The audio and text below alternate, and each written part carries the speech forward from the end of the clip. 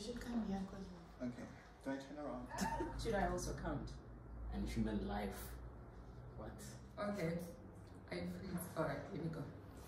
Hello everyone. Today, on 10 December, which marks the International Human Rights Day, the Southern African Litigation Centre joins the world in celebrating the Universal Declaration of Human Rights. In a year where we celebrated the fantastic work of the late Archbishop Desmond Tutu, so much uncertainty has engulfed the world. Whether it's infringement of freedom of association and expression, or the denial of human dignity, the world has seen its fair share of human rights violations.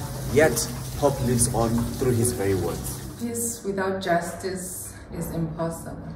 Think about it. Without justice, there cannot be peace.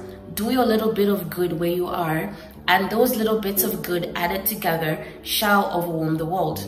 The theme, dignity, freedom, and justice for all, means that the value of all persons is enshrined in their humanity, them being human, not their class, not their race, not because of their religion, or not because of the tribe they belong to, but their being human, their humanity. For me, there's so much injustice in the world. I think we have to live the words that Tutu said, that if you are neutral in situations of injustice, you have chosen the side of the oppressor.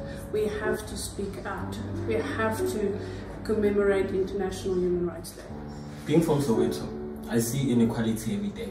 And that's why Desmond Tutu's words that equality is essential to human life and well-being are so important to me. We are made for goodness, love, and compassion.